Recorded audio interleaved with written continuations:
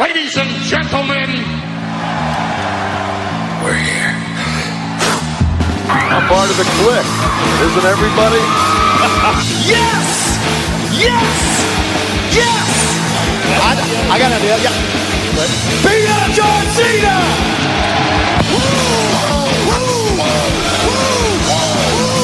Give me a hell yeah! Oh, a little bit of the bubbly. Too sweet!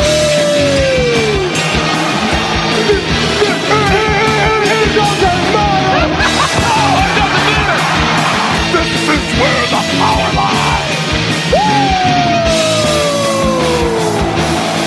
I am the man.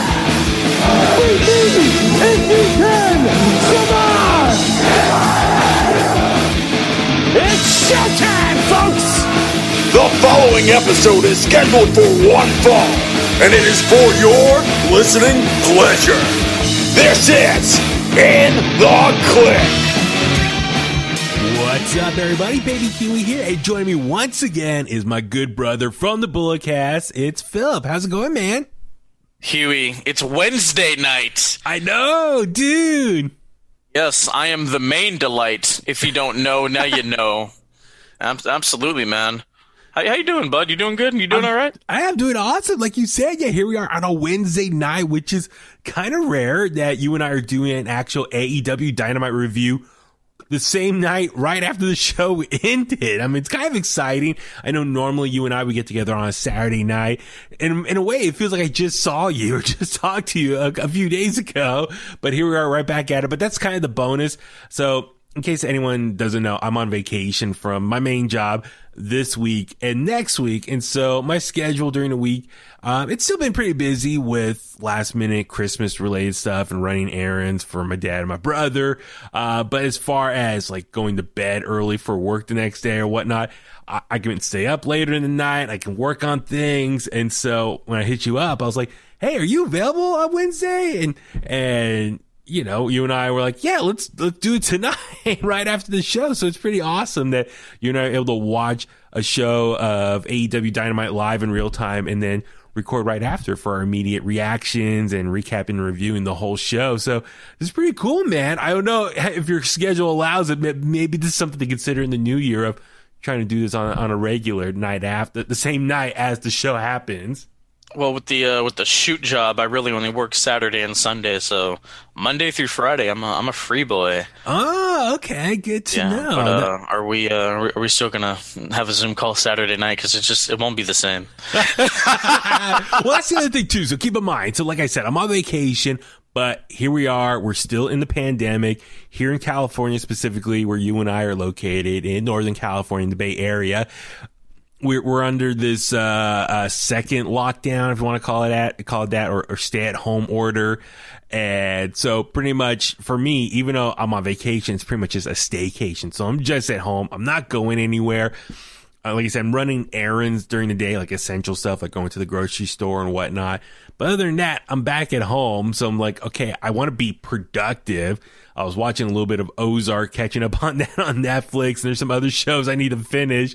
But I'm like, okay, I'm home. I got nothing else to do. Might as well watch wrestling in real time as the show happens and then try to record a review right after. So I'm kind of digging this, man. It's a Wednesday night. So like I said, all the stuff that's happened on Dynamite is fresh in my head. So like you said, maybe in the new year, that can be more of our new schedule or routine. So midweek, a hump day, meeting up on a hump day. Absolutely, man. I mean, in the new year, you know, Richard and I have to have a battle to see who leaves the show. And hey, man, I think I got it. I think we just saw E40 and Too Short have a little cipher battle.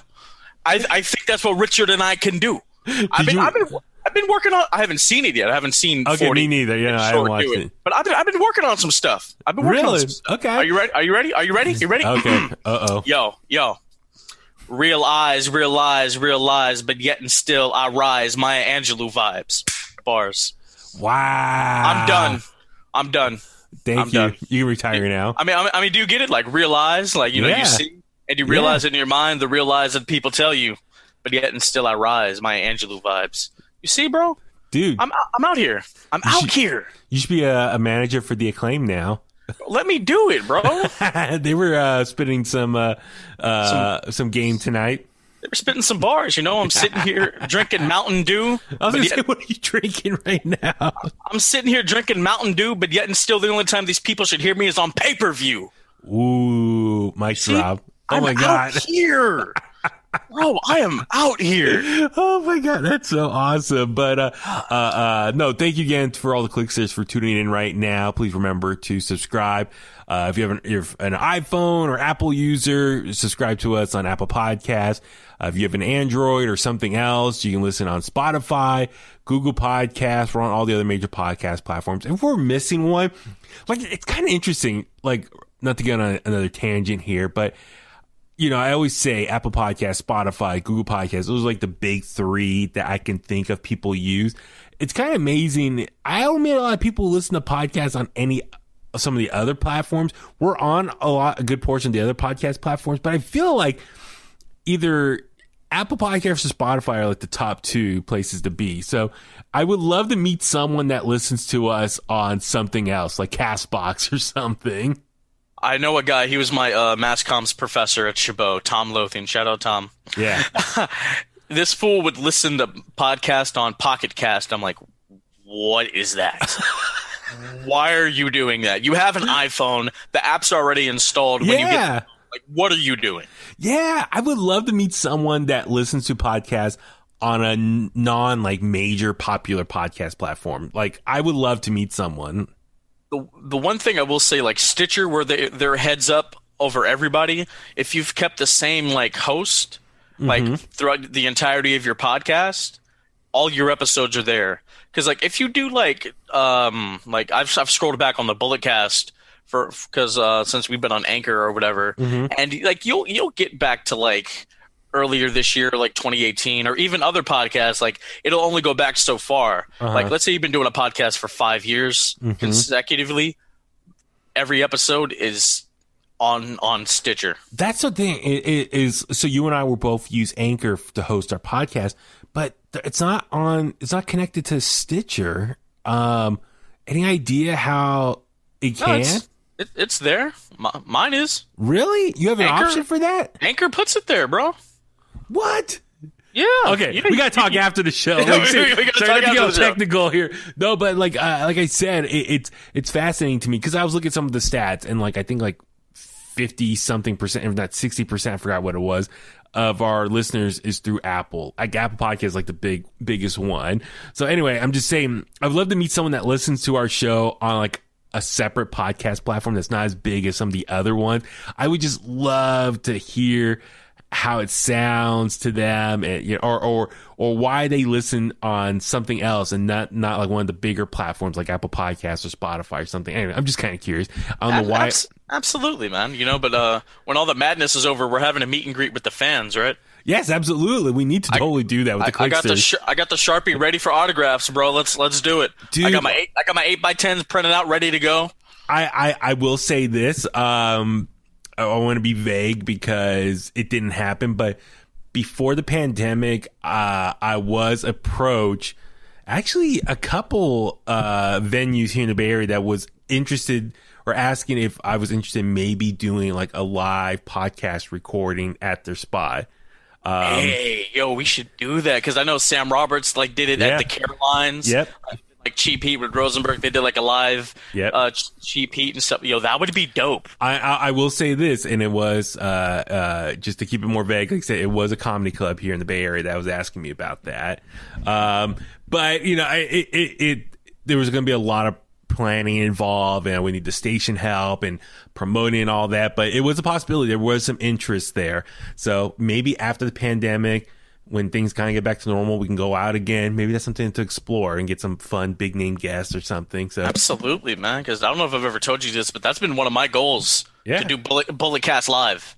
Like I don't have to do it every year. If I can just get one done, have like a really good show, and some big name guests, like I'll be cool, bro. I can retire. Or maybe we could do like a joint thing, like a collab thing, or I mean, I know you got the Bullcast, but you're also here on In The Kliq, and so you're part of two wrestling podcasts. So I feel like X-Pac, dude. NWO or DX. so when you're corporate branding, you're 6-Pac, but right now you're X-Pac, and then some days you're 1-2-3 Kid. Yeah, and then we'll go retro.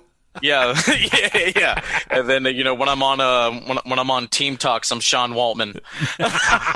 Exactly. I'm 1-2-3 Kid on Complex Conversations. Nice. Yeah. Well, like I said, the whole reason I was kind of going off on this whole tangent is if there's a podcast platform that we're not on that you want us to be on, please email us intthekliq@gmail.com. Please use that email. I check it every day. And Philip, I got to talk to you about Stitcher because I like I said, Apple Podcasts, Spotify, Google, Stitcher are like the big podcast platforms. But please, if you listen to us on Apple Podcasts, please take a minute or two, leave us a comment, a rating, give us 5 stars on Apple Podcasts, leave a comment, shout out and thank you to a couple of Kliqsters who took the time to leave a couple pretty awesome reviews up on the podcast. I appreciate that because think about it. If you're someone out there that's looking for a fun wrestling podcast to subscribe to and listen on a regular basis, those reviews help us. It's almost like one big advertisement. It's like a Yelp review. If someone finds us or stumbles across our podcast and they're trying to figure out if they should subscribe or not, those reviews help us and helps those people motivate them to hit that subscribe button and hopefully become new listeners, new Kliqsters. So thank you in advance for that. Also, Spotify, is there a rating or comments on Spotify as well? Or that's how you can help bump up the charts, I think, on Spotify. I'm not quite sure. I don't know. I know Spotify's been doing like the year-end thing where you see like how many minutes you uploaded and how many downloads and all that other stuff. Yeah, I'm not sure. You just have to go to like the creator portal or something. Yeah, so I just wanted, like I said, thank you to all the Kliqsters for all the continuous support. Here we are as we kind of wind down 2020, a little forward tease. So hopefully sometime early next week, we will be releasing a year in review for 2020. A lot to talk about with pre-pandemic, post-pandemic. We'll have kind of like a fun collab all-star show. It'll be myself, my brother Tommy, Richard, Philip. I believe you're going to be available as well. We have 1 or 2 other guests, so we're going to have some fun with that. I'm looking forward to it. Like I said, we'll just review the whole year. So much to talk about and break down. So it should be a lot of fun. I look forward to those type of shows because I think it could be some very fun discussions. And also looking ahead to 2021, we're going to have hopefully some fun announcements coming. I know he teased last episode. We're going to get some merch going. I'm still waiting for our first batch because I just want to double check that they all look good. And then, if it looks good on me, it looks good on you, Philip, then we'll go ahead and just start promoting the hell out of it. So, got some merch on the way. Hopefully, I'm in the process of updating our YouTube channel. So please subscribe to us on YouTube. I'm getting a bunch of audio up there. So please hit that subscribe button. I'll be back on a regular basis of updating that every week with some fresh new content as well. So a lot of big things coming in 2021. I'm trying to use my staycation time to work and plan out stuff for 2021. So take In The Kliq to the next level. So, all right, enough rambling and ranting about all this stuff coming to In The Kliq. So here we are.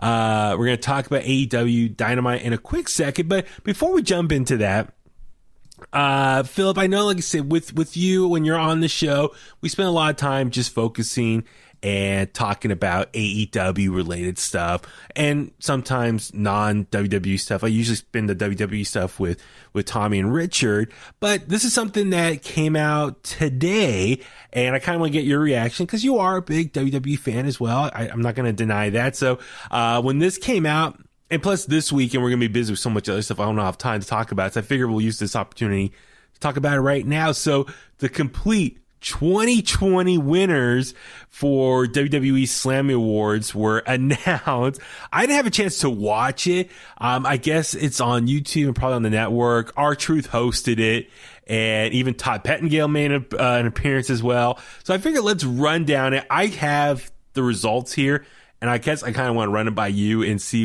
if you can guess off the top of your head the answer or not, and see if you can get it correct or not. So let's go ahead and jump into this.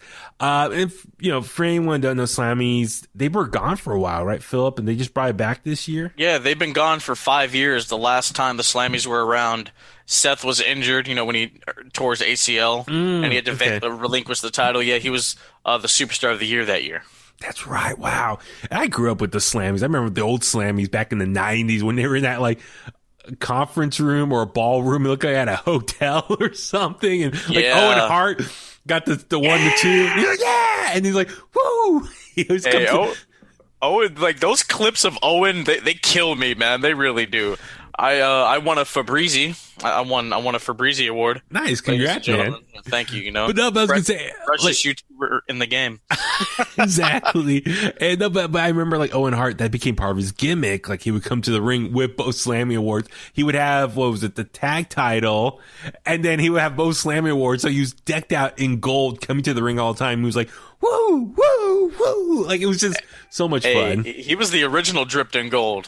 Exactly, man. So the Slammys, hold a special place in my heart. It's like their end of the year award show where it's like any other award show. So they acknowledge the best of the best from the company, and it's just so much fun. Back in like Sonny had like some pretty memorable moments as well. Like, there's so much stuff. I mean, like, the old Slammys mean a lot to me. So let's go run down through the list here. So I'm just going off what I see on PW Insider. They have the full recap here. All right, Philip. So I'll just go down each topic here, category, and just tell me who you think the winner might be, and then I'll tell you who it really is. So, all right, who do you think was WWE's male superstar of the year? Drew McIntyre. Yep, it was Drew McIntyre. There you go. Okay, what was the biggest return of the year? Edge. Oh yeah, Edge at the Royal Rumble. Yep, that's what won here. Not too big of a shocker. I mean, come on, a guy who's been gone for almost 10 years to make a big return at the Royal Rumble. I mean, we joked about it before. We joked about it off the air the other day, how grown men were crying that day seeing that return. I'm not allowed in a certain Starbucks ever again because of my reaction. Exactly. Which is a surprising category, Ring Gear of the Year. So this website doesn't have who are the nominees, but that's kind of interesting. I mean, for certain WWE superstars, their ring gear is very much part of their character, their gimmick, and really makes them stand out amongst the rest. So who do you think had the best ring gear? Johnny Gargano. I want to say him. Was it him? No, it was actually the New Day, which I was kind of shocked. I was thinking like maybe Bianca Belair. She makes her own gear. God, who else had some good stuff? Actually, remember Dolph for the longest time was always wearing like a baseball hat to the ring, a SmackDown cap to the ring. So that was always kind of funny to me. But yeah, New Day won, I guess, because of the bright colors and whatnot. Good for them. Let's see. Ooh, rivalry of the year. There were some good ones this year, but is there any? Who do you think was the biggest rivalry of the year? Randy Drew? No. Close. Randy Edge. Yes. Okay. Yeah, totally. That makes sense just because they had some. I mean, I know the WrestleMania match was a little long and kind of slow, but they had the wrestling. Was it? They had the greatest wrestling match ever. Exactly. Ever.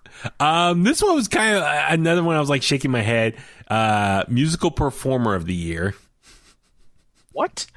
Exactly. I saw this. Like, wait. What? Who sang? I don't. Who has that? An instrument? I'll just say that. I'll give you a clue. Oh, Xavier Woods? No. Who plays the guitar? Oh, Elias. Okay. Yeah, exactly. All right. All right. Who do you think was the female superstar of the year? Sasha Banks. Yeah, that was. Yeah, she definitely. I mean, my heart was Asuka. Like I said, I think she was the MVP of the year. But Sasha Banks had an awesome year. I think that rivalry with Bayley really put her over the top. And even before that, when we were the golden role models, everything they did together. So, yeah, no, she definitely earned that one. Who do you think was the referee of the year? Charles Robinson. Yes, it is. For Little me, Nate. Little Nate. For me, I would give it to the guy that's been hanging out with Caleb Braxton. Did you see that one? You see which who is that to do with the eyebrows? I think I don't. I just remember there was I forgot who posted it. I guess Caleb Braxton put on her Instagram story. She was out with one of the refs, and so I don't know. It was yes. So Jimbo, you better watch out now. Yeah, I don't know. You know, if they're just friends hanging out. But anyway, there was a couple social media posts of the two of them out together. So who knows? I don't know. I'm just saying.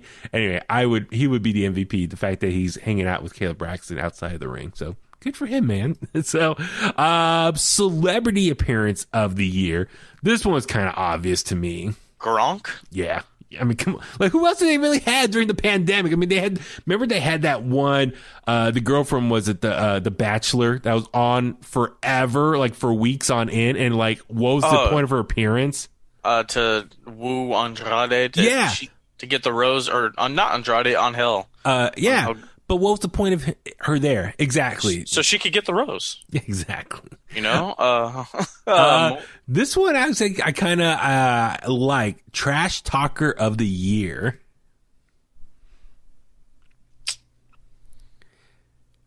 This is a good one. So, I mean, you got to definitely think it's probably more towards the heel side. Someone that would talk back to you or, you know, talk down to you.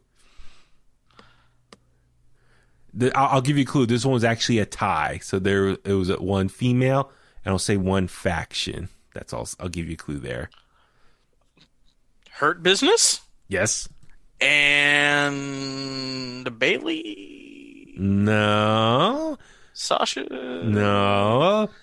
I don't know. This one doesn't like nasty people. Oh, Lacey Evans? Yeah.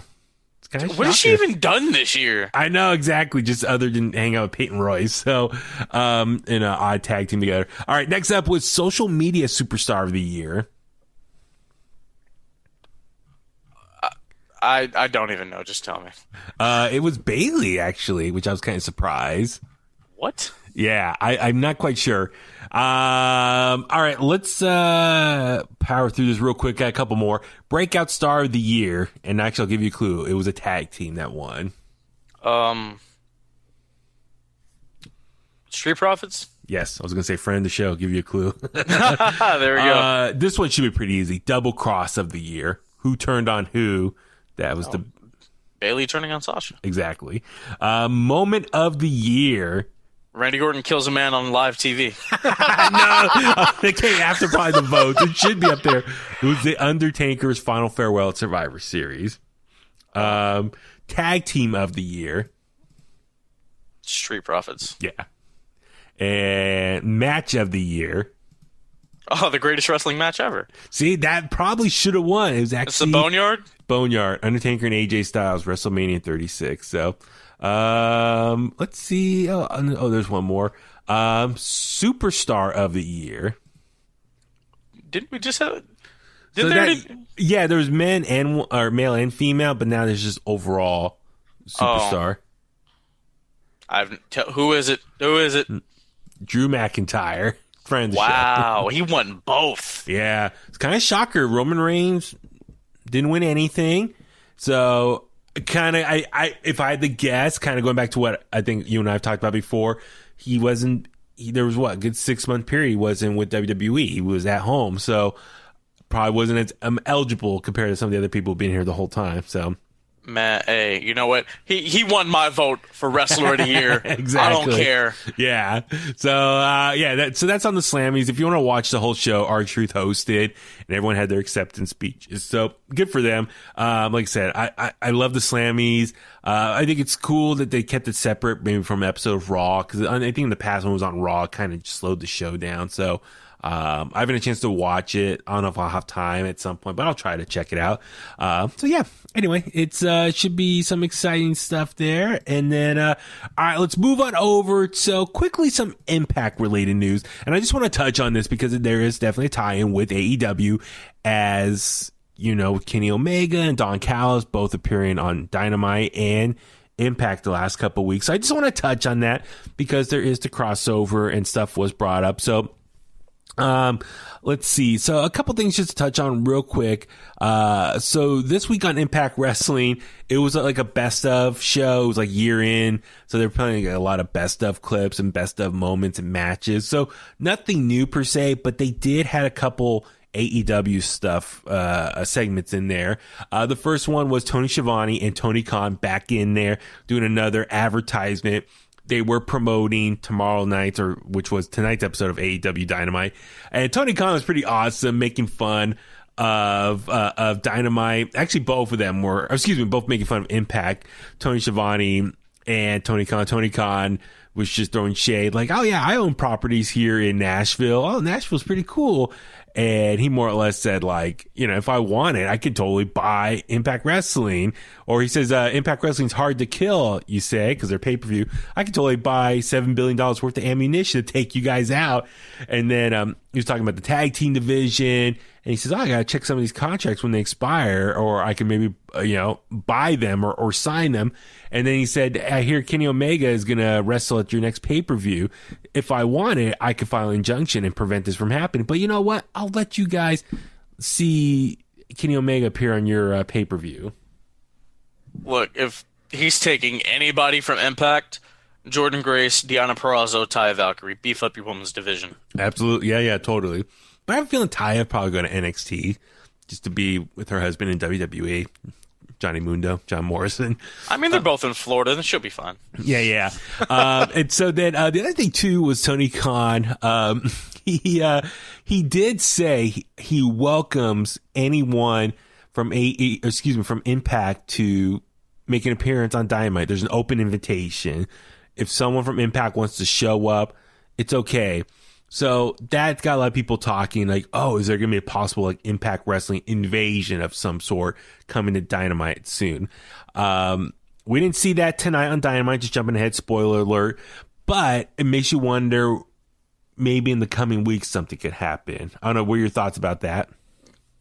Let's see. AEW Revolution, Gallows and Anderson versus the Bucks title for title. Make it interesting. Yep, exactly. Which we'll get into also the Kenny Omega stuff. That can maybe play into it as well based on the promo we saw from tonight. So I'll save that for later on the show when we get to that point. So yeah, it could be kind of exciting. Kenny Omega also had a promo as well, him and Don Callis, and it was like a holiday message, and they pretty much said, we're giving you the greatest Christmas ever. The number one champion in the world is appearing on Impact Wrestling. Enjoy it. And, so they're just kind of, floating their egos of like, just their presence is the greatest Christmas gift of it all. You said number one champion in the world. Drew McIntyre wasn't on Impact. I know, I was going to say, come on, Drew's number one. So, yeah, like let's not mess up history, guys. Yeah, so like I said, seeing Tony Khan was pretty awesome. I enjoy kind of his personality here, and he's really kind of playing up the whole, like, he can buy up the company, he can buy up people and all this stuff. And the fact that he opened the door for Impact to come over for appearances could be interesting. So we'll get into that more when we talk about Kenny Omega's promo for Dynamite.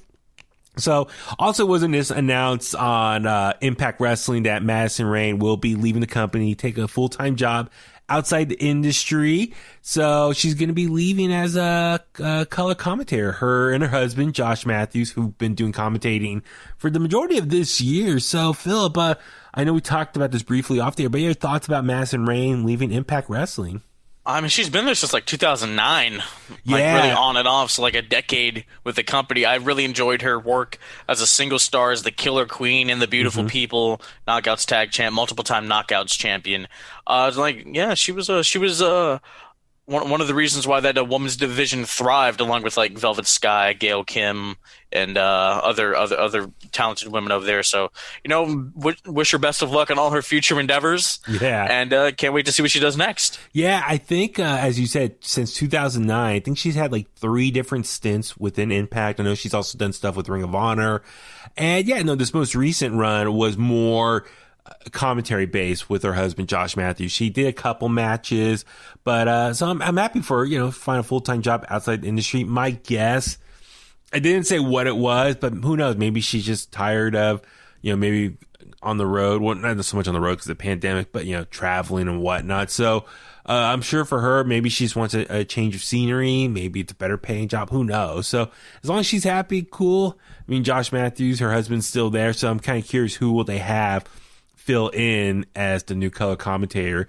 I know Matt Stryker also works for Impact Wrestling. Don Callis, who has done commentary for New Japan, he works with Impact. Maybe he can do some commentary there. Phil, do you have a preference of like maybe who's in-house that can fill in that other spot? I'm telling you this off air. I've always enjoyed Matt Stryker's commentary. You know, he just adds a different element to it. Like, it's not over the top. It's calm, cool, and collected. I loved his commentary on SmackDown, ECW, Lucha Underground. Yeah, I would love it for Impact. Yeah, that'd be really cool. So, wish, like you said, Madison Rayne all the best. And yeah, she's done a lot of work with Impact with the whole Knockouts division. Won the championship many times. And yeah, just really, if you really think about it, like the women's quote revolution or evolution in WWE, like how long was that? Like 5 years ago now? Yeah, Impact was running it in like 2007. Yeah, Impact Wrestling, you can argue, had the standout women's division in wrestling years before that, and really were the ones that set the bar of what it means to be like a top notch. The bar, sorry, I forgot about that. I was like, what are you doing? So no, but had like the top notch women's division that set the bar of the template of what other promotions should be doing as far as having a very competitive, athletic, entertaining women's division. So Impact Wrestling really could be, you can argue, were the real trendsetters of that. So, and yeah, Madison Rayne was a part of that. So, like I said, good luck to her on what she does next. And who knows, maybe she'll do, guest appearances here or there if I had to, make my own guess on it. Let's see. Also, it was announced Jay Christ got his release from Impact, which his contract was going to be up at the end of the year anyway. And also, there are rumors that Ethan Page might be leaving the company. Nothing official yet, but his contract does expire end of this month. And so there's a lot of people speculating he might be leaving. Apparently the rumor was like AEW had interest in him. So I'm kind of curious where he might go if he does leave. But if he does leave, it might be by himself. So does that mean the North, his tag team, is going to be done with? So I don't know. It's always interesting seeing these guys leave and, where could they go? And I know he lives in Canada, and so his family lives there. So I don't know if, like, hypothetically, I just don't see him going like to NXT per se, because pretty much everyone who goes to NXT has to move to Orlando. So I wonder for him somewhere other than Impact, maybe it could be AEW, because AEW literally can just fly in, do your appearance, and then fly back home. So I don't know. It should be interesting. Do you follow a lot about Ethan Page, or do you think any speculation where he might end up? I know there's not a lot of options right now because things are still kind of closed with the pandemic, but some promotions have come back.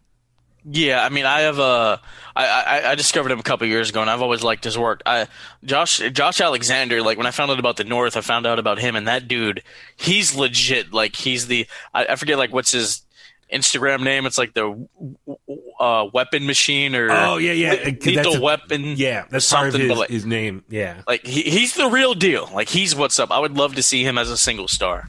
Yeah, and that's the thing is, I'm just trying to look up real quick what's Walking Weapon.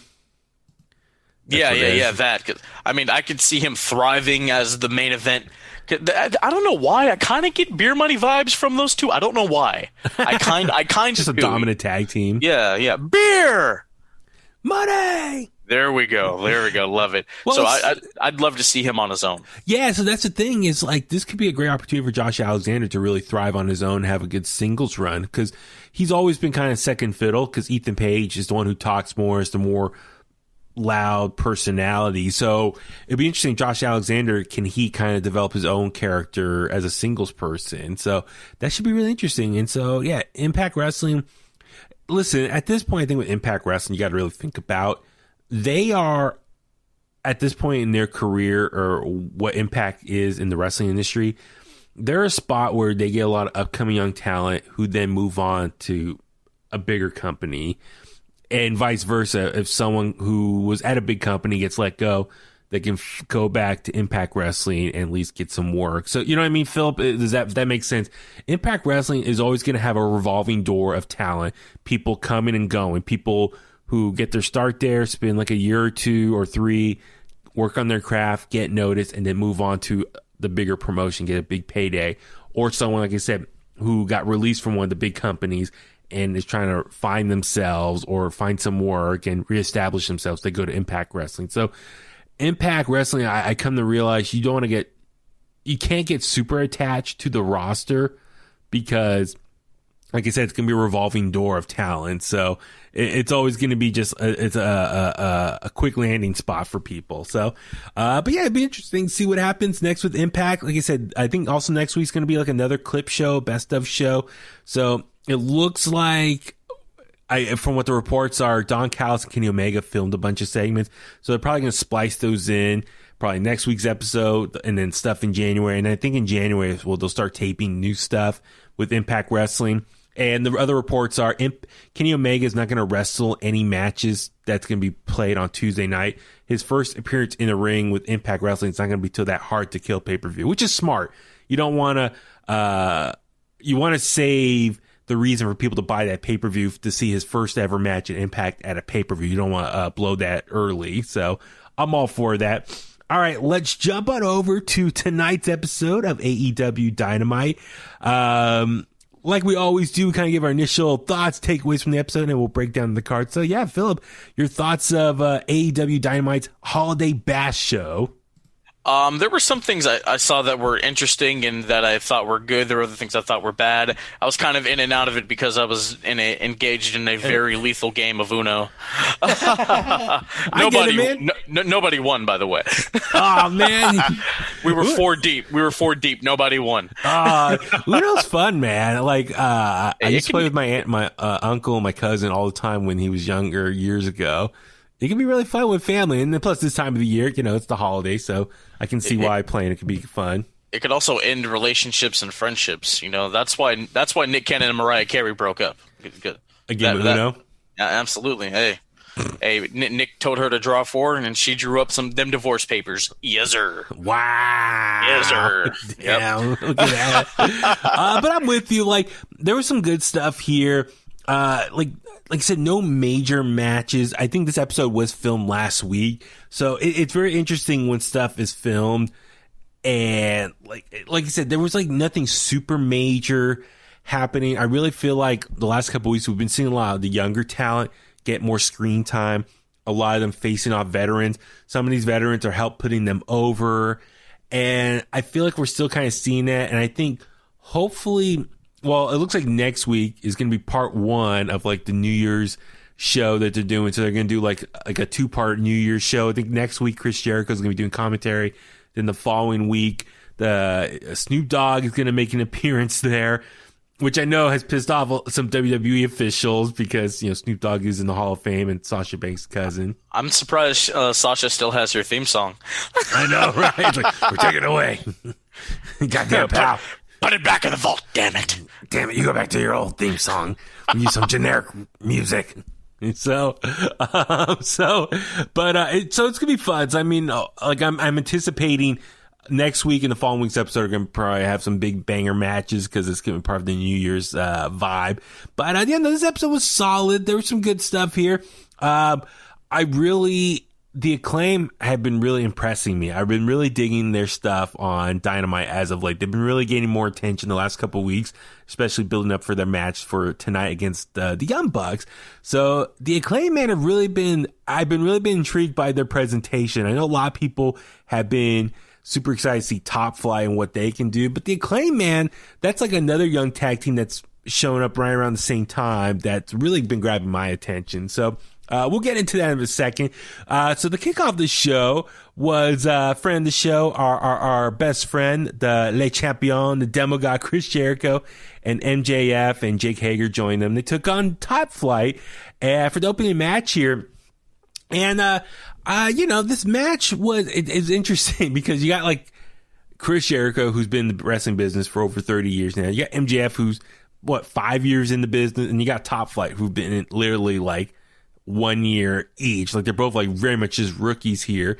So it was very much an interesting style of like you got the high flyers and you got Jericho, who's more of the slower ground and pound type of work here.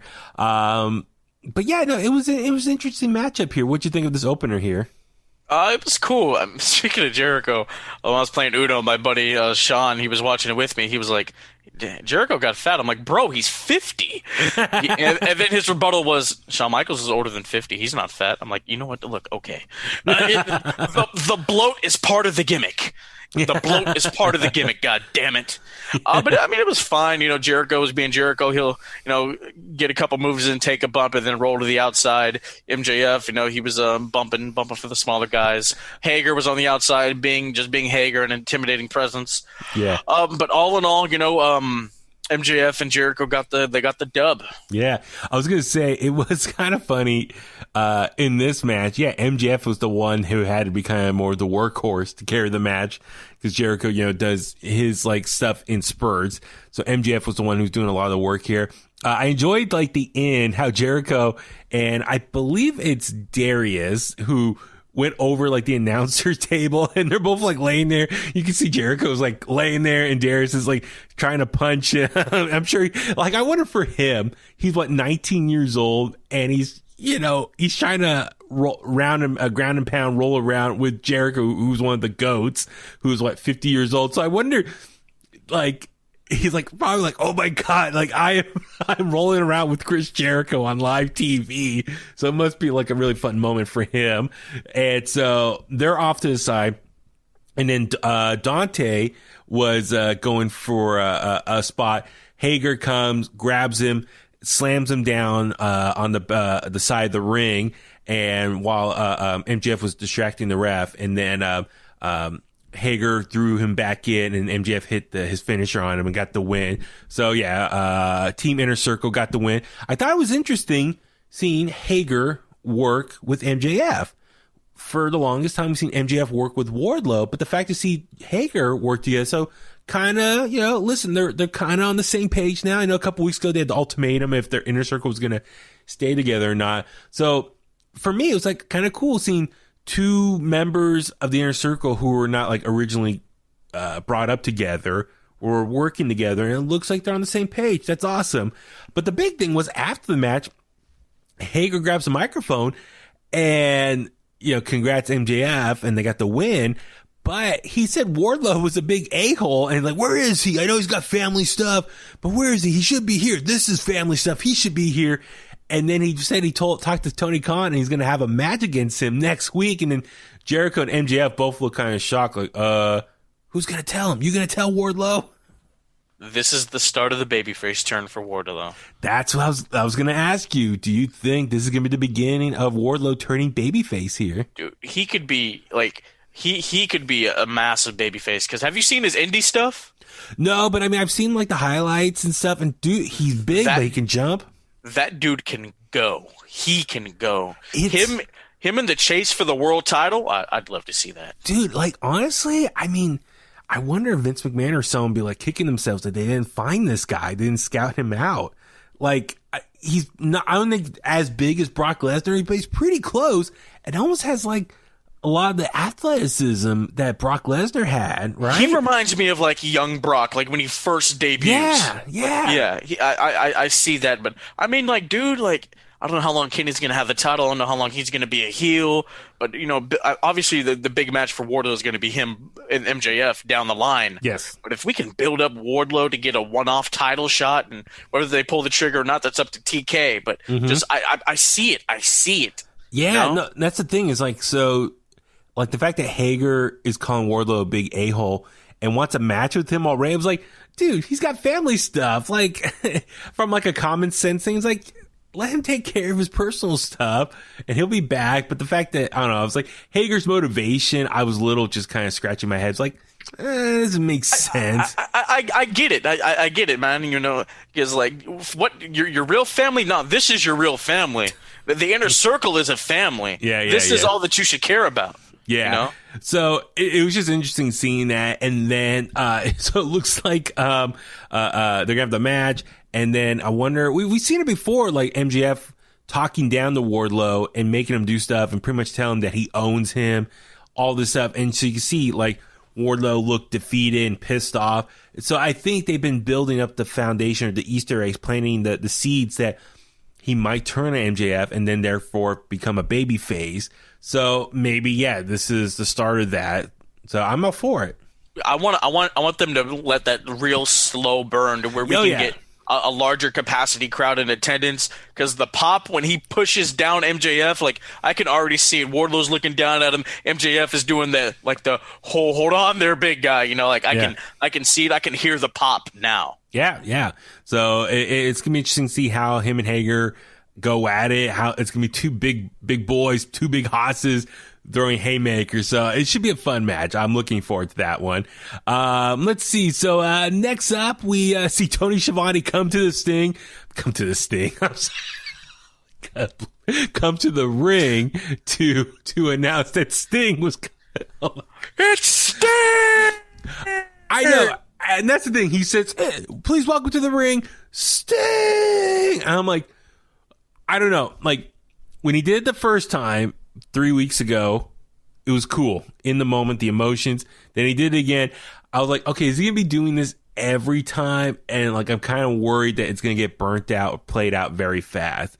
Like, save it for the big moment. So that's my only concern with Schiavone doing that. But, so, Sting comes out to the ring, and I don't know. This is like the third week in a row where he starts talking, but he doesn't really reveal much.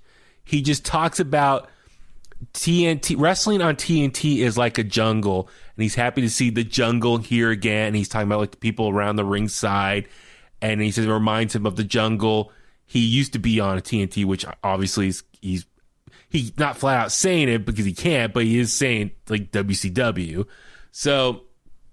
And then he starts talking about how he became the Bee and Dusty Rhodes and his relationship with Dusty, and how Dusty's idea from where the face paint, all that stuff. That Dusty impersonation was spot on. Yeah. Was. He was like, we gonna put some color on you, baby. We're gonna put some color on your face, on your tights, and on your boots, and we're gonna go get funky like a monkey, baby.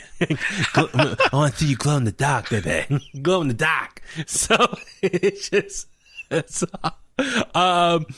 But yeah, so it's cool. Like it's as far as Sting reminding people how he pretty much was the face of WCW, the face of wrestling on TNT, and then acknowledging Darby Allin, who is pretty much the face of TNT now as the TNT champion, the face of AEW, the current face of pro wrestling on TNT. So making that connection, I thought that was cool. But nonetheless, he's talking, he's beating around the bush, talking about his time in WCW, being on TNT, and how it means a lot to him to be on TNT again on a wrestling promotion. But obviously he can't say WCW because WWE owns it now. But I'm just like, and I thought it was cool, the fans chanting, welcome home, welcome home. That was awesome. I mean, for me, it brought me back to like 1998 all over again. But I don't know. I'm getting kind of a little frustrated because like, he still hasn't said anything major of substance. I did enjoy going back to the Dusty stuff. Like the fact he acknowledged Cody, Dusty's offspring, doing all this great work and bringing wrestling back to TNT. He knew he wanted to be a part of this. So, but nonetheless, it's still not like he's still not giving me a lot of reasons why, what's he's back or what's his motivation. I don't know. Are you able to interpret this somehow and kind of understand what's his motivation? What's he doing here? Dude, Brandon, my co-host on the Bulletcast, for those of you that don't know, he said it best. Sting is the best at not doing a whole lot by doing a whole lot. Like, you know what I mean? Like, he's doing a whole lot by not doing much. Yeah. Like, okay, he tells a cool Dusty story and why he's a fan of Cody Rhodes and making that connection, and why he loves being on a promotion that's on TNT because it reminds him of WCW, but that's it. It's like, okay, we get it. Like for nostalgia. Okay, you've done this for the last 3 weeks now. Like, okay, moving on. Let's get into like a story here. So he acknowledges Darby Allin, but then the lights or Team Taz comes out and they start cutting him off and they start talking crap to him, and then the lights go down and the lights come back on, and Darby is like transported himself from like the 200 section up high at Daly's place to in the ring. So I was like, oh, that's kind of cool little video editing they did there, because it was pre-taped, so they probably filmed this and then took a break while Darby made his way to the ring. So he joins the ring, And then Team Taz, or Taz himself, talking a lot of crap. And so what'd you think about the whole interaction between Team Taz and Sting and Darby in the ring? Oh, it was cool, man. And Darby, he really teleported. When Saturn and Jupiter came together, he got the powers, not the black people. He got the powers. Please explain. Please explain that to anyone listening doesn't know. So, I guess Saturn and Jupiter were going to be close together for the first time in like 400 or 800 years, something like that. Yeah. And apparently African Americans were supposed to be getting powers and become super beings. And I was ready. I was ready. I was trying to do the Spider-Man thing. Like, I'm about to be Tobey Maguire in his bitch. Like, I'm about to do this. Like, it didn't happen. And then I tried to like levitate stuff. And I felt like I was like Alyssa Milano on Charmed, conjuring up stuff. My buddies and I lit a candle today. I felt like I was in the craft and stuff like that. But nothing came about. So Darby Allin got the powers. He got the powers. That's okay. Okay. Like you said, they were talking crap and all that stuff. This makes them look weak. You're afraid of a little skinny dude in a skateboard and an old man with a bat. You got Hobbs, who's a powerhouse. You got Brian Cage, who's a powerhouse. You got Ricky Starks, he has a decent build. You got Hook over there, who I'm sure the kid can do something. He's Taz's kid. Yeah. And Taz looks like he can still drop somebody on their head. Like, come on, guys. Well, this makes them look weak. Yeah, no, you're right. And that's the thing. So they were like, talking crap and they were saying, they were ready to go attack Sting. And then Darby makes the save, and then they stop and like, oh, we'll fight another day. And then Taz says, oh yeah, Brian Cage is challenging Darby for the TNT title, in 2 weeks. So I'm like, okay, cool. But then Brian Cage is like, I'll fight him right now. And like, no, we'll save it. So they walked away. So yeah, I'm with you. I'm like, dude, you're afraid of how old is Sting? 61? About to be 62. Yes. And you're scared he can get AARP. Like, what are we doing? And you're afraid of Darby Allin, little skinny guy with a skateboard. It's like, you're 4 monsters. You could go in there, beat the crap out. So yeah, I'm with you. I'm like, come on. It's not believable. Question. So let's say Brian Cage becomes TNT champion. What happens to the FTW title? Put it back on the wall. Taz is give it to Hobbs, dude. Well, dude, come on. That championship, I hate to say it, like, what's the point of it now? It really is decoration on Brian Cage's waist. Like, it's not this one. The Bullet Cash Championship. It's not the Bullet, which, Huey, I'm sorry you lost it. It's all right, man. January 4th, my birthday. You have another opportunity. I should be like the Miz and be like, I was not the one who cashed it in. I should still have it. I'm gonna call my lawyers. Tell Brandon that I'm like the Miz. Someone else cashed it in. It was not me. Or no. Brandon, you cashed it in, not Brandon, so it's invalid. We're just rip up that contract. We should do that. You never know. But yeah, man, I mean, I don't know what the FTW title is going to do, man. If they defended it more, then maybe, I guess. All right. Or you know what? Put it on Starks. Have somebody actually beat Starks for it. Yeah.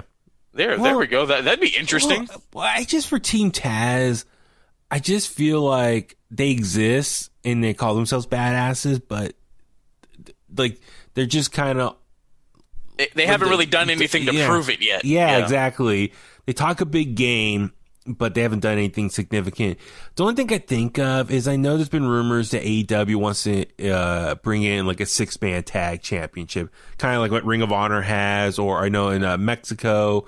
TK's confirmed it. Oh, it's confirmed? Okay. Well, New Japan does it as well. I mean, you think about it, there are a lot of like 3-man factions in AEW. I could see Team Taz having that. All 3, Starks, Hobbs, and Cage having that. That could be kind of cool. So I don't know what's the timeline when they're going to introduce that, but I mean, I would like to see Team Taz get something of value so they become like more of a badass faction. That's all I'm saying for that. So next up, we saw MJF talking to the camera. He was in the backstage area and he said, follow me. He says, this is not just for the camera. Like, I really want you guys to be here. And Santana Ortiz are playing a game of cards, and it was kind of interesting. He offers his condolences to Santana, who wasn't on the last episode because a family member passed away, and gives his condolences and said he lost his grandpa recently as well. And which was interesting. Like, he really was kind of showing some emotional support. Shook hands, gave him a hug, and that was the end of it. I thought MJF was going to say something else, but no, that was the end of it. So what do you think of this kind of little emotional segment here?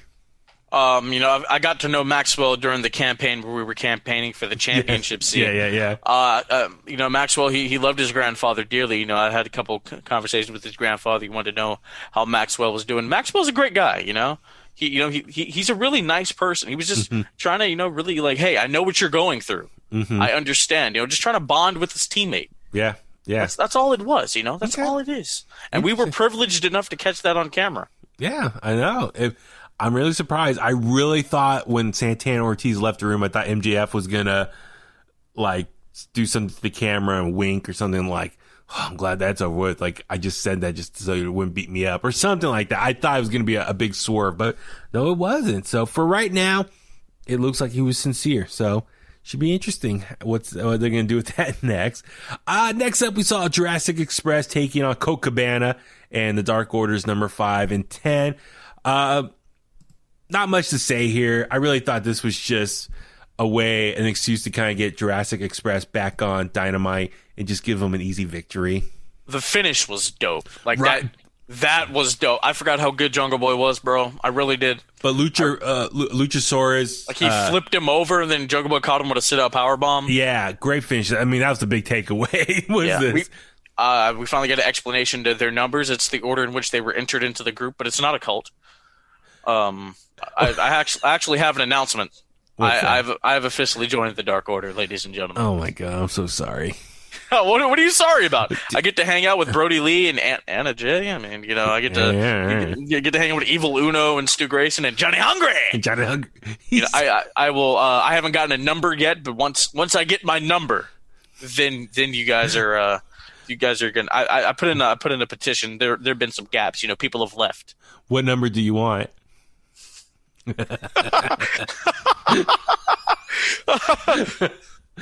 69. No, God no.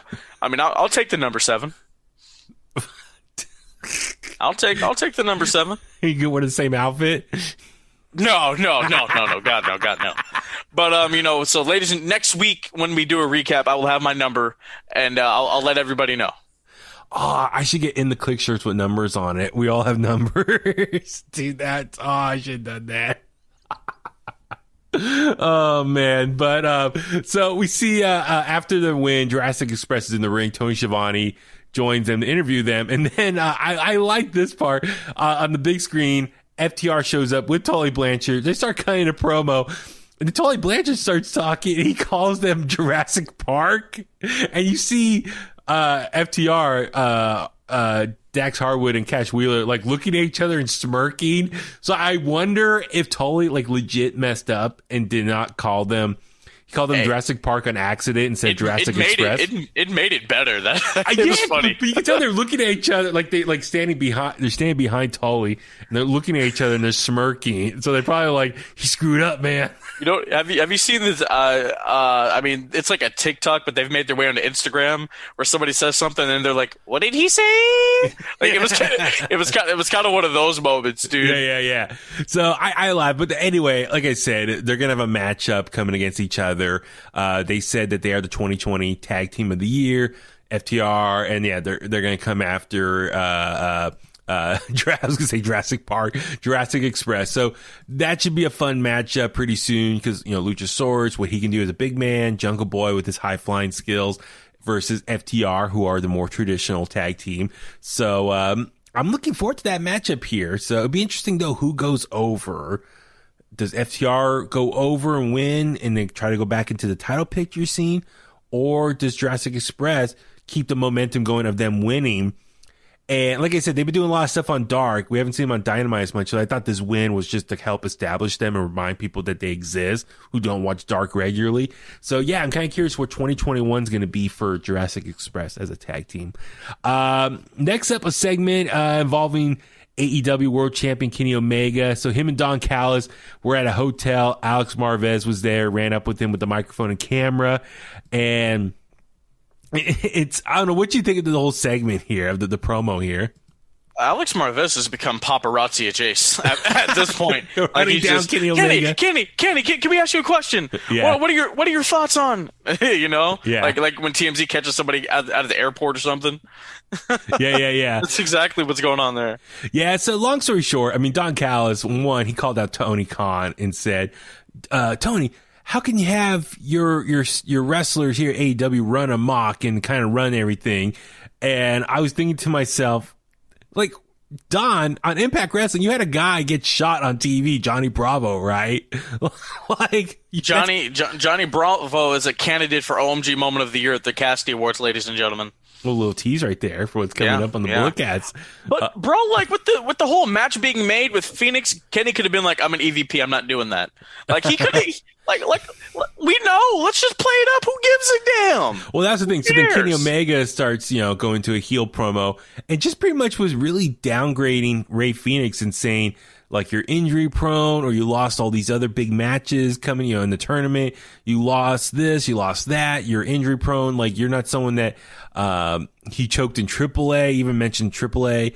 So the eliminator tournament, he, lost against his brother. So he really was just, selling the fact that he thinks Ray Phoenix is just not a really big threat to him.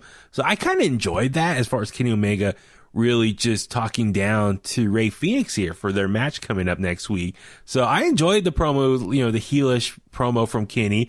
I just think, I know a lot of people think Kenny's not the best on the microphone, but at least I think as a heel, he has more charisma than when he was as a babyface. So I think him right now is much more intriguing than him before when he was a babyface in the tag team. I will say this with a straight face. Yeah. I think Lana is a better promo than Kenny Omega. Yeah. Really? You think so? Yep. You know what I just said. Well, so it's just, it's interesting because, like I said, Kenny was really just overselling all of his accomplishments from the past year and just how little Ray Phoenix has done. So really setting up, like, David versus Goliath, if you want to call it that. So next week's match should be a banger. I am looking forward to that one. Next up, it was the Butcher singles action. He's still accompanied by the Blade and the Bunny, taking on Bastard Pac, who had Penta El Zero Miedo. Eddie Kingston also came out, but joined the commentary team. Dude, I actually really enjoyed this match. Like, they started pretty aggressive, going at the Butcher and Pac. And then even like Pac was like kicking the Butcher in his thighs and legs, and it was really cool, man. Like, the Butcher, for a big man, he also had some new gear, like the black pants with the red belt, which was kind of interesting. Yeah. I don't know what the hell that was. It was kind of like a pirate. Stick to just the traditional black boots, knee pads, and trunks, bud. Yeah. But I enjoyed the intensity. It was for a big man. The Butcher was keeping up with Pac. They were going all over the ring. It was pretty fast paced. I really did enjoy this match. How about you? It was cool, man. You gonna buy the Butcher's Christmas album? Oh, with Every Time I Die? Yeah, he's in a band or whatever. Yeah. No, I've interviewed the lead singer of that band at Warped Tour a few years ago. Every Time I Die. Yeah. That's what's up, dude. But see, I didn't know at the time that the Butcher, that the guitarist in that guy's band was a pro wrestler at the time. He was probably doing indie stuff. But now looking back on it, I mean, I would have asked him, like, where's your guitarist, man? I heard he's going to be a wrestler or something. I don't know. I wish I would have done that. But I really enjoyed this match. At the end, though, it got a little foolish because Butcher was, like, taking his time to go for the pin on Pac. And then Eddie Kingston was, like, shouting at him, like, hey, like, speed it up. Go after him. And, like, Eddie stood up, and then Butcher looks over, and it was, like, this real odd pause or delay. Like, Butcher kept staring at him, not doing anything, and finally Pac recovered and ultimately got a comeback and hit his finisher for the win. So I don't know what you think of that ending, though, of like Eddie Kingston. It was like he was being a manager, but from afar, from the commentary booth. I almost felt like, dude, if you're going to start shouting out orders, get off your ass and get closer to the ring and be like a manager then. Yeah, I mean, usually I don't know. I don't know. Usually the babyfaces act stupid. Like, wait, I hear their music. I mean, this didn't happen. Like, I'll hear their music. I'll look at the entranceway. I know they're not going to be there, but I'll do it anyway. Yeah. He had one of those kind of just dumb moments. I'm like, well, that's stupid. Why are you doing that? Yeah. So I don't know. I thought the finish was for how great the intensity was for that type of finish. I was like, But I guess Pac is a baby face now, I guess. And then we also saw, oh my God, Lance Archer come out. He confronted Eddie Kingston. So it's really interesting, like this whole dynamic, like Lance Archer is going after Eddie Kingston, but then, Pac and Pentagon or Penta Zero Miedo, are going after Butcher the Blade. So you got all these guys kind of mixing it up together. So I wonder at some point we're going to get a 3-on-3 match. Is Lance and Eddie Kingston's going to happen soon? So I don't know. We'll see. If you look at the last episode of the Bullet Cast, it's named Cuadrado de la Muerte for a reason. That's right. I'm sorry. I For totally forgot. The square, or we get Pac versus Lance Archer and a Eddie Kingston on a forklift match. Is it WCW Vince Russo now? Yeah, dude. Get a what was it the 49ers on a pole match? What was that one where Booker T wins the WCW championship but then he drops it? It's like a 49ers something match. The Gold Rush match. Or so, I gotta remember. You know what I'm talking about. Yeah. Oh my God, that was years ago, like high school for me. But damn. So next up we see Jade Cargill backstage with a message to Brandy Rhodes, and she just said, oh, like, as soon as she comes on the scene, Brandy gets pregnant. So, like, she's using her pregnancy to avoid a wrestling match with Jade Cargill. And Shaq called out Cody, so she's calling her out. So what's next? And she just said, you guys better find me a worthy opponent for my time, because she doesn't like wasting her time. So I don't know. What do you think of Jade's promo here? It was fine. It's better than, when Brandy came out and called her a heifer. It was better than that. So yeah. It was cool. So anyway, she's really selling the fact that, like, she's this big talent and Brandy is avoiding her, scared of her, and so that's why she's got pregnant. So that way she has a reason not to face her in the ring. So anyway, I'm still kind of holding back any judgment about Jade until I see her in the ring, how she performs. She talks a big game as a heel. Even if you follow her on Twitter, she really calls out a lot of people. Like, I don't know if she's in character, Philip, like in gimmick, like she's trying to, like, call out all the haters, but she responds to a lot of people and kind of gets nasty on Twitter. So I don't know if this is part of the character or she's legit, dealing with all these people that, like, the backlash from her character. I don't know. So it's going to be interesting how she handles it. Dude, I feel like a majority of these guys, like, they'll put out that stuff, and if, like, the person they're talking crap about responds, like, hey, this person was on TV, they replied to my tweet, oh my god. Like, they'll do stupid shit like that. So, yeah. I mean, I'm not too worried about it. Okay. Yeah, well, anyway, like I said, I want to see her in the ring. It's like, enough talking, just give me some action here. Next up, Tony Schiavone. Tony Schiavone was busy tonight. He had a lot of segments where he had to get up out of the chair and go to the ring. So he earns his money. Excalibur and JR, they just sit there. Tony Schiavone is constantly working, man. He's the MVP of AEW. JR has earned the right to just sit there. Excalibur, I don't give a damn about. So Schiavone talked to Kip Sabian, Penelope Ford, and the best man Miro, and they just pretty much announced the wedding date, and they had a little video package. It was best friends. They tricked everyone thinking best friends were going to come out and attack him, but Miro shouted that February 3rd is going to be a beach wedding. It's called AEW's Beach Break. It's going to be live on Dynamite. So cool. That's going to be like their next big, probably like pay-per-view level show on Dynamite. So it should be cool. Beach Break. I mean, that was something they trademarked, I think, earlier this year. So I don't know. That's the name of Orange Cassidy's finisher. Not the punch, but when he drops him, that's the name of his finisher. Oh, that's right. Okay. So, yeah. I don't know. It'll be interesting kind of what wedding we're going to get. We're going to get, like, Macho Man Miss Elizabeth, but on a beach. I don't know. Like, what kind of wedding ceremony? Miro needs to turn on Kip Sabian, become a monster, and, like, not be stupid. That's all. That's all I want. Because I didn't even watch this announcement. I really don't care about Miro and those guys. I know. Well, and that's the thing. Miro was standing there in front of the screen, and Schiavone was, like, moving, trying to get out of his way, and he kept looking at him. I thought that was kind of funny, that interaction. But yeah, Miro, it's like, it would be great if he turns on Kip at the wedding, and says, I'm tired of you holding me back, or like, here I am at another wedding segment. a year ago I was in a wedding segment and look what it's done for me. So maybe he can use his opportunity to go like full beast mode or something. So yeah, I'm with you on that. Next up, we saw Evil Uno of the Dark Order, your favorite faction in AEW, taking on Dustin Rhodes here. Lee Johnson came out with him, part of the Nightmare family.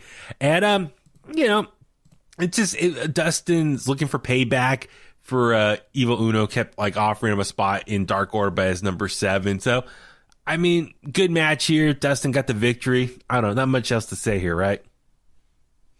Bro, he won with a bulldog. I know, like that's the second time in like the last couple weeks. Maybe he couldn't get him up for the. It used to be the Final Cut, but the Final Reckoning, the kind of the suplex, twisting suplex that he does. Yeah. So I mean, good for them. And then after the match, Uno is like begging and asking him to join again, and then Dustin was like really gonna. He got pretty close, like for the handshake, but then he kicked him or punched him, wherever it was. So. And then Dark Order comes out and started attacking him. So, I don't know. Let me ask you this. Like, in all seriousness, Dark Order, outside of Brody Lee and Anna Jay, they've gotten victories. But the rest of the tag team, or the rest of the faction, have just been jokes. Have they really won anything, done anything? Like, I just wonder. I think Brody Lee... Okay, when they first made their debut, a lot of people were like, who are these people? And it was, like, kind of joking on them. Brody Lee, when he showed up, he made them kind of legit. And I know they've been getting over on being the elite and stuff, but I just wonder how much longer can this go for, this group here? Like, really, what's the long-term plans for them? Are they eventually going to break up at some point? I don't know, man. I think when Brody Lee is there, they do have an umph about them because he lights a fire under their asses to like, no, get serious. We're about business. You know what I mean? And I don't know. I want to see them hold all the gold. Really? I would pop for that, dude. Like you get like let's see. You get Silver and Reynolds the tag titles. You get Colt Cabana the TNT title. You get Anna Jay the women's title. You get Brody Lee the world title. Like I want to see something interesting happen. Wow, you're going all in on them. Absolutely, bro. And then you get Grayson, Uno, and 10. You get them the a triple man title, 6-man tag title. Yeah, let's do something. That would be dope. All right, we'll see what happens. Next up, a segment I'm actually looking forward to talk to you about. So Shivani, once again, busy with the backstage segment. This time with Sean Spears, and Sean Spears pretty much said that like he feels like he's been digging out of the hole for the past 18 months, and it's because of Tony Khan and Cody Rhodes pushed him into that, and he feels like he's kind of in a spot in his career, very similar to, he said, how he was with New York. So he didn't say WWE, but he said New York. So he wants to come out of that hole. He wants to kind of get back on track with his career. He said, I can work anywhere in the world with the talent I have, and I waste my time with guys like you. You tell Tony Khan and all the executive vice pricks that I'll come back if I feel like it's, that's what Spears said. So he took his glove, the one he's been using in matches, he threw it to the side. And also keep in mind, Tully Blanchard wasn't present. So how do you want to interpret this? Do you think Sean Spears is already kind of getting like a repackaging again? Like he debuted with AEW after he left WWE, and he said he was like the hot free agent that they signed. He pretty much acknowledged that for like the last 18 months that AEW's existed, that he signed with them, he hasn't done much, anything significant. And I agree. He had like the one match with Cody, hit Cody with the chair. He's been doing a lot of stuff on Dark here and there, but he hasn't really done anything on AEW of significant. So it really sounds like he's like putting it out there that he's trying to come back and trying to reestablish himself. But like I said, he threw the glove away. No Tully Blanchard. So I wonder if he's dropping the glove gimmick. He's dropping Tully Blanchard. Is Tully just going to focus on FTR only? So I don't know. How do you want to interpret this? I think Tully, dropped him because he's been focusing on FTR. They won the tag titles. They had gold. Sean didn't. You know what I mean? Yeah. He didn't win the tag title, the TNT tournament, which was a rematch for Cody in the first round. Let's not forget. And I mean, Sean Spears, like the dude got over just putting up his hands and saying 10. He got so over they didn't want him on TV.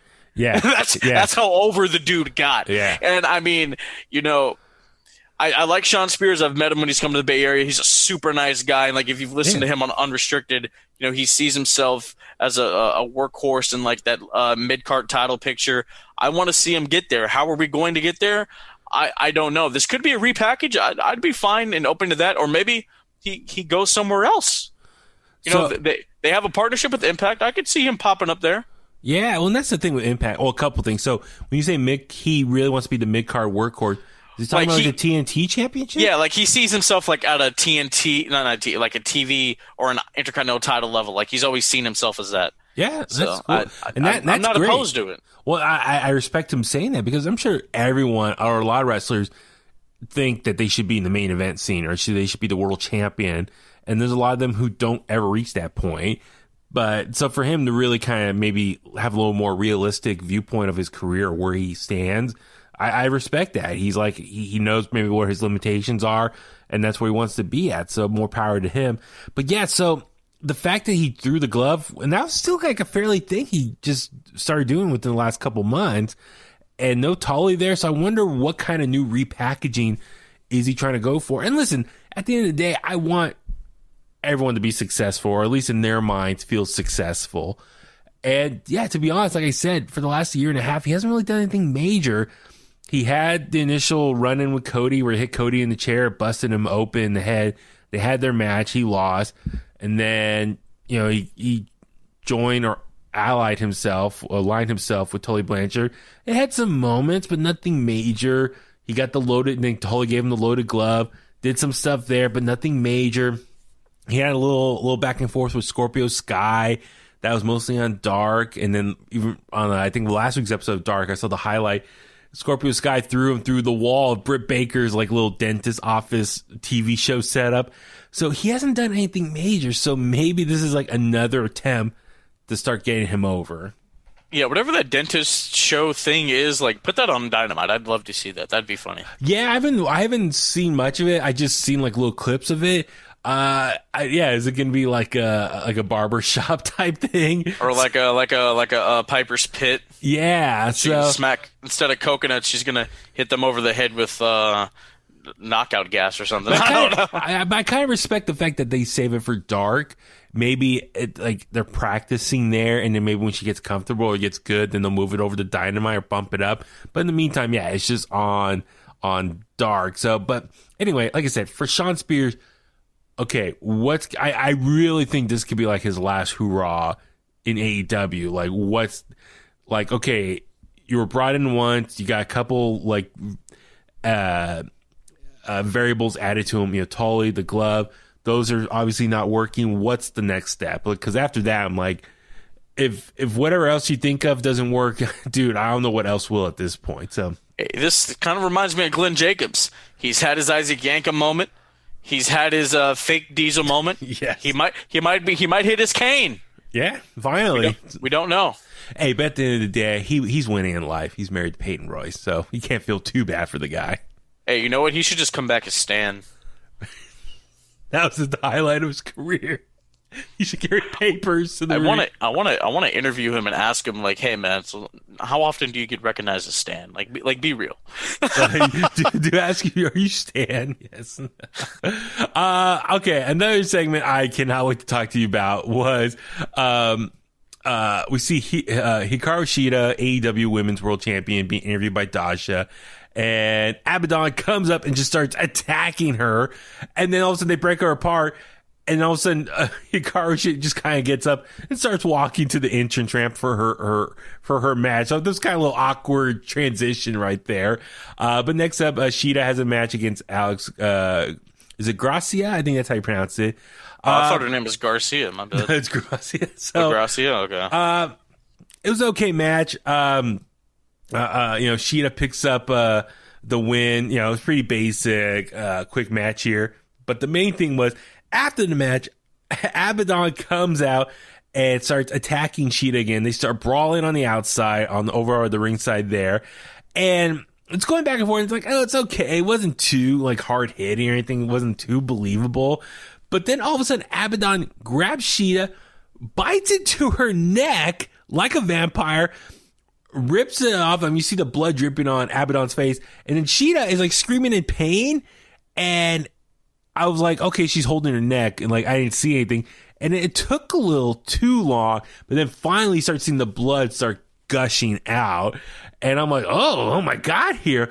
And of course, I immediately thought of Shayna Baszler when she bit Becky Lynch earlier this year on Raw before the pandemic. How about you? Was that kind of your initial thought as well? They'll be like, all right, this was like 9 months apart. They won't know the difference, guys. I know. They won't know the difference. I was like, dude, like, I don't give a damn about Abandon. I keep saying that. Like, I don't care. I do not care. Like, let them have the match and then be done with her. I don't want to see her again. Yeah, I think they kind of dropped the ball with Abaddon as far as really establishing her and building her up as a threat for the contender, or as the number one contender. They just kind of threw her in the mix, and all of a sudden, like, you're supposed to be scared by her, and it's like, well, you haven't really known much about her. What the hell happened to the ranking system? Isn't Nyla Rose like the number one contender? Like, what the hell? Where's she been? She's just been like appearing backstage every once in a while for Jade Cargill's fights. Dude, like, it's a ranking system. The number one contender has a match. They lose. Okay, the number two. They lose. Then the number three. They lose. Then the number four. It's not hard. What are we doing? I know. What the hell are we doing? But the biggest takeaway this is what I texted you, was they cut to Sheeta and you see the blood like gushing out, like the fake blood, whatever, gushing out, and Sheeta's in pain.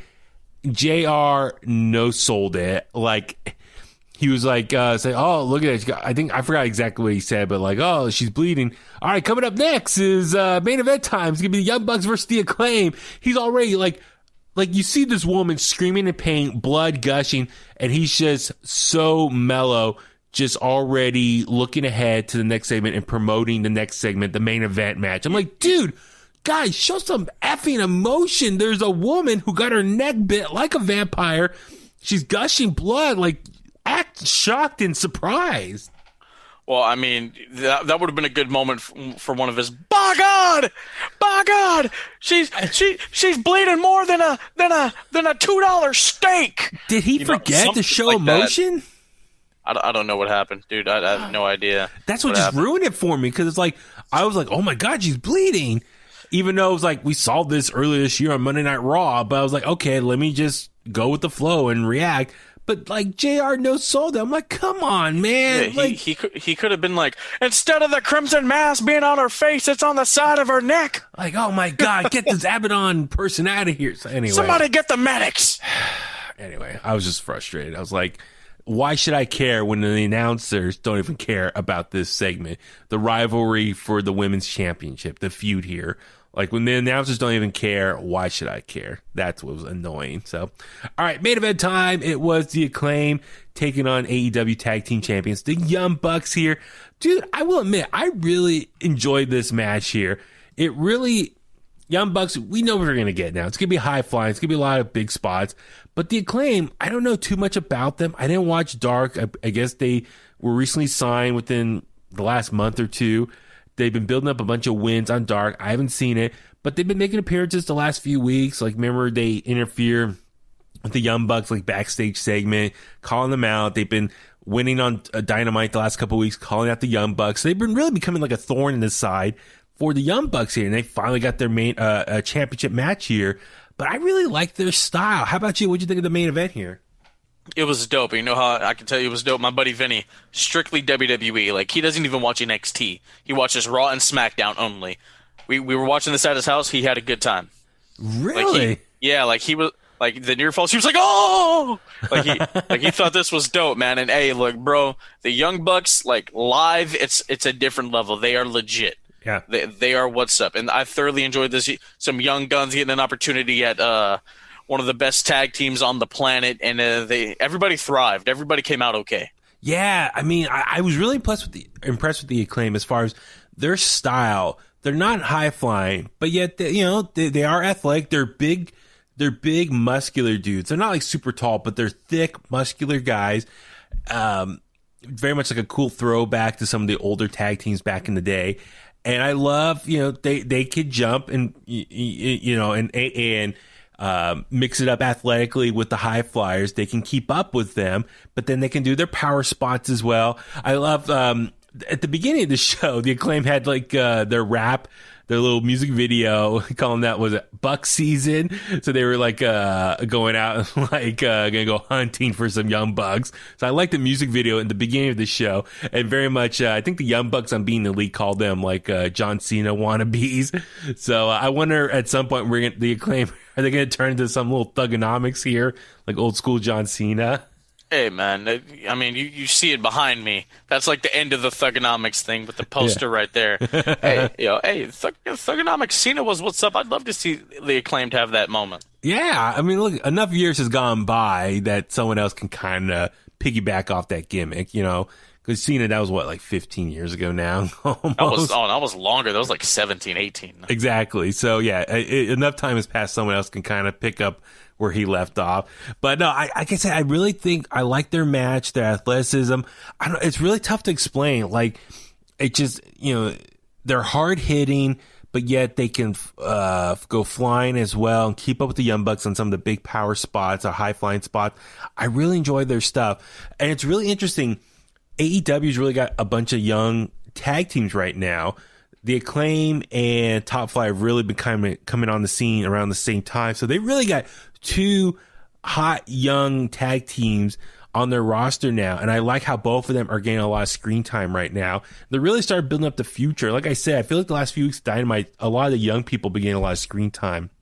And really, like you said, building up that future. But at the same time, I feel kind of bad for a Private Party, because remember a year ago, Private Party was in a similar position. They were the young hot team. They beat them in the tag team tournament. Private Party beat them. Beat who? The Acclaim? The Bucks. Oh, the Bucks. Yeah. So I feel kind of bad for Private Party. I feel like they're a little bit on the sideline now, pushed to the side to make room for Top Flight and the Acclaim. So maybe at some point, maybe Private Party can start a program with one of them and be like, hey, we were here before you guys. You guys are the new shining toy. We were the previous shining toy. Or how about this? The way the Hardys, the Dudleys, and Edge and Christian used to do it, three young, hungry teams going at it to see who's the best. I mean, I'm not saying they're going to be tables, ladders, and chairs, but we could do that with Private Party, the Acclaimed, and Top Flight. Ooh, that could be good. I'd be down. Maybe that's what they're building for. That would be dope. And totally. Winner gets a shot at the Bucks at, like, Revolution or something like that. Yeah, dude. That could be... Or maybe the three of them, their match is at Revolution, and then you build up for Double or Nothing with the Young Bucks.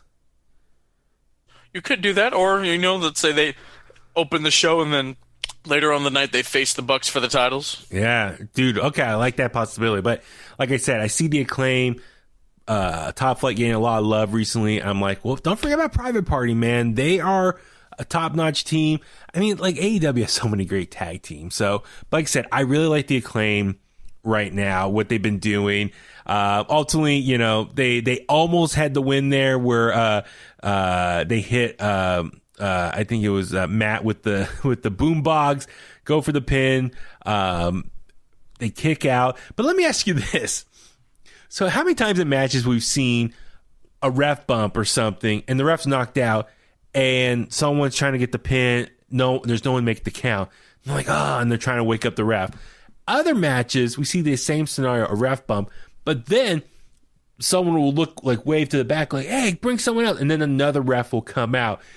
I always wanted to know why certain matches a ref bump happens, no one else comes in, another ref doesn't come out to help fill in that spot or replace them. But other times, there's a ref bump and a ref does come out like we saw tonight. Drama, Huey. It's like all about the drama. It should be consistent. Like, or, you know, maybe there's just a ref closer to the entranceway at the time. Like, I mean, you've seen the clip of Charles Robinson running down the ramp at WrestleMania 24 in Taker versus Edge. Yeah. Hey, man, you know, it just depends. It just depends. I just love. I mean, this is, and that's just my own. I'm not saying it's an AEW issue. This is just wrestling issue for years. Other promotions have done it where some matches there's a ref bump and then no ref comes out and makes the save. So the babyface or whoever's trying to get the pin, no one's there to count. But then sometimes when there is a ref bump, another ref does immediately come running in to help finish the match out. Hey, I want to see, like, let's say, like a ref goes down and then they send out another one and then like they get dropped by like a wrestler and then they just keep dropping them and then Aubrey comes out and they're like, am I going to hit a woman? Hey, you know, I got like send out the whole ref roster, dude. Yeah. That'd be funny. They go through the whole one. They're all laid out there one by one. But eventually Young Bucks do hit a BTE trigger on Max Caster and Matt pins Caster, and Young Bucks retain their title. So really great main event here. I really digged it. I had kind of low expectations just because, you know, I don't know too much about the Acclaim. And the Young Bucks, you kind of know what you get at this point with the type of matches that they have. But I really like the chemistry both teams brought to the table here. So great main event, and looking forward to next week's part one of their New Year's Eve or Bash show, New Year's shows or whatever it's going to be. Jericho and commentary, Snoop Dogg the following week. Jericho's going to be wrestling next week. Darby being 2 weeks against Brian Cage. So we're going to get some more titles on the line, some more good stuff with Dynamite, man. So looking forward to it all. Should be a lot of fun. So, oh no, absolutely. I'm so excited. Awesome. Well, on that note, let's start wrapping things up. Philip, where can all the Kliqsters find you online? Oh my God, let's see. Just by the way, Chris Jericho is he's running away with the Commentator of the Year award for the Casties, ladies and gentlemen. Our buddy's doing good. He's doing great. Jericho, Le Champion. We're gonna have to have some more. We're gonna have to get Lucy with the Goosey whenever all this is over. But ladies and gentlemen, you can find me at Heel Antwine, HeelAntwine on the Twitter and the Instagram. Kliq TV just uploaded a video of my buddy Vinny and his friend Maritza each eating 20 tacos. It came out to $160. Yeah, man, it's something you might want to see. Kevin Hart makes an appearance. You have to watch that. Kliq TV, CHIKLE TV on Instagram and YouTube. Please go check it out. Complex Conversations, I do work there. And, of course, my claim to fame is the Bullet Cast, ladies and gentlemen. The Bullet Cast on Instagram and YouTube, Bulletcast on Twitter, Bulletcast on Facebook, Bulletcast on Patreon. I just uploaded Noobs Watch Wrestling, my buddy John, who I wrestled with in high school. He and his girlfriend Brittany. I showed them WrestleMania 19, Brock and Kurt for the WWE title, and he pops massive when Brock does a shooting star and gets concussed. It's amazing. Yeah, it's great. Brandon and I are releasing episode 203 of the Bullet Cast tomorrow. We're going to record that Christmas Eve. Give you guys a little holiday cheer. And then next week, the last Bullet Cast of the year will be the Casty Awards. I can't wait. Baby Huey has already confirmed. He's RSVP to be on the call. It's going to be a great show, ladies and gentlemen. Thank you so much. Stay clean, stay strong, stay safe, stay quarantined. Diamonds are forever. So is the Microphone Messiah. Love it. So I'm looking forward to your Bulls Cast Awards. You put a lot of work into that, a lot of great stuff. So it's going to be a lot of fun. Looking forward to be a part of that this year. And I'm Baby Huey. Follow me on Facebook at Baby Huey Official, Twitter and Instagram at Baby Huey83. In the Kliq on Facebook, Twitter, Instagram, YouTube. Please follow there for all the latest updates. Please subscribe. Apple Podcasts, Spotify, Google Podcasts. Thank you for all the support. Please remember, review, leave a comment on Apple Podcasts. Give us 5 stars there. inthekliq@gmail.com. If you have any questions, comments, feedback, anything, I think we'll start doing like a mailbag segment in the new year. I'm trying to think. Yeah, other updates are coming, so make sure you just follow us there. Please subscribe to us on YouTube. And we're going to have some fun episodes next week as well. I'm looking forward to it.